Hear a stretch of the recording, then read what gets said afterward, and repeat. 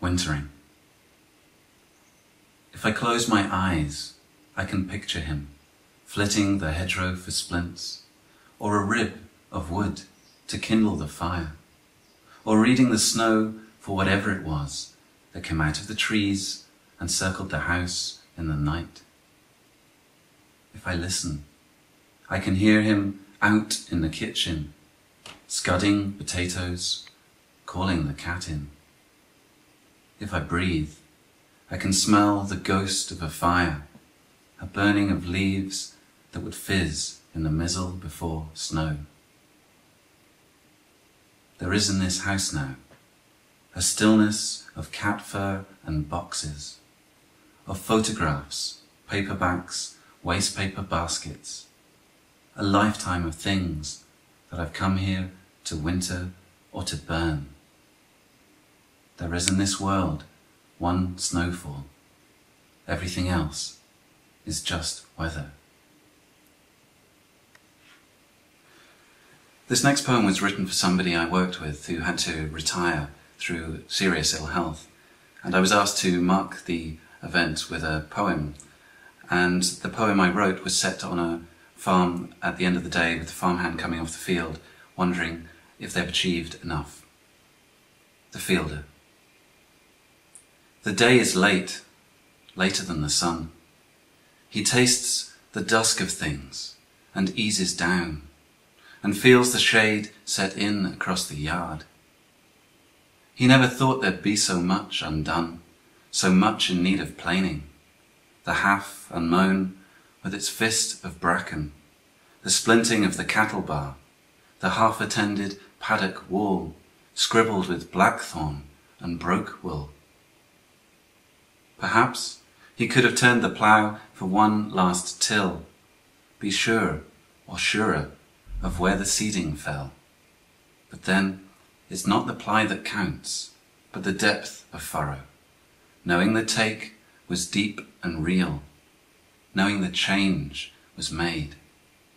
And field by field the brown hills harvest yellow, and few of us will touch the landscape in that way.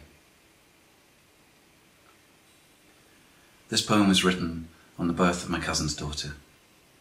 And let us say that if the linen flapped too loud, the washing line was taken down, and if a shop door bell was rung, its tongue was held with cotton thumbs, and if a milk float tattled by, it was flagged down and held aside, and should the rivers drown us out, we had them dammed at every mouth, and coughed our engines gently off, and wrapped our tyres in woolen socks, and sat a while on silent roads, or dawdled home in slippered shoes, and did not sound but held our tongues, and watched our watches stop and startle on. A friend of mine worked as a housing officer in the Midlands, and once she told me a story of a tenant she visited whose house was filled with unopened bottles of milk everywhere. And at first I thought this must be a beautiful image, but of course there was a much sadder story behind that. This was a young man living in the house that his parents had been in and died in, and he'd been unable to cancel the milk. And it seemed to me a message and an idea about seeing things as they actually are and not romancing the point. The Sour House. Through the frost hole of the passenger window, your tenant's house is ringed in winter. He's turning the snow from the path that lay in the night. He can far less handle a spade than you, dipping the lug as though the shovel itself was unbalanced. And what you found inside, you would not forget. Room on room of bottled milk, gagging the stairwell, the hallway, bookshelves, like a stumbled-on ice world, a sweep of winter. For years, he maintained the world his parents left, taking in milk he never drank.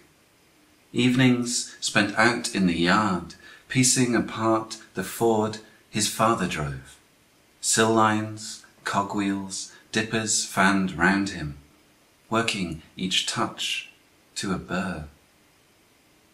For years, I coloured your world in hues you didn't recognise. Never your island, always your skerry, unable to see the romance of the thing for the thing itself. That, airing his house, the rancour would catch as far as the common, and what you found in the garage was scrap, not the showpiece I'd imagined, but the pin pulled out, a car returned to the sum of its parts.